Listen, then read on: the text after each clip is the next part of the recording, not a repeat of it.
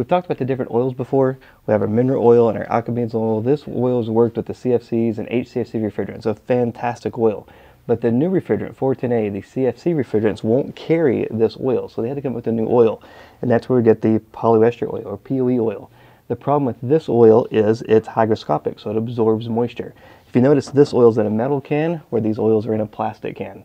They put them in a metal can because it's possible for it to pull moisture through the container. Plastic is porous, and it's possible for it to pull moisture through the plastic container and contaminate the oil. So you'll see these in metal cans.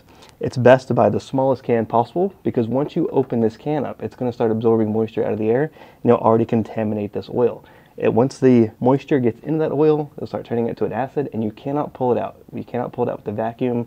You can only pull it out with a desiccant or back at the factory. So these POE oils, polyester oils, are very sensitive, hygroscopic, and they pull moisture from the air, and it's the oil is what people have an issue with more than the refrigerant.